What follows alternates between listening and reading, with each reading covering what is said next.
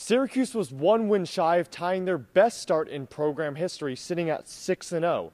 But the Columbia Lions came into Drumlins on this Friday afternoon and had other ideas, handing Syracuse their first loss of the season by a score of 4-2. Even after the loss, Coach Younes Limam and Orange players weren't distraught. Rather, they were proud of how they competed. I thought everyone fought really well. I'm still really proud of all my girls. I thought that Columbia played very well today, and we just had a lot of tough matches. They were all super close, and it could have gone either way, but unfortunately today it wasn't our way.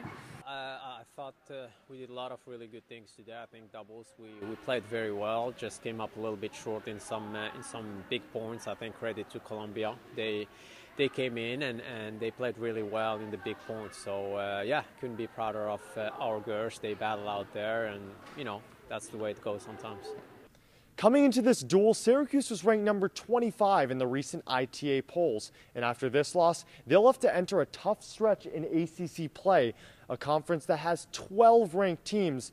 And the first one the Orange have to face is number 10 Duke, as they host the Blue Devils on Sunday, February 23rd. Reporting from Drumlins, Cameron Ezair, Citrus TV.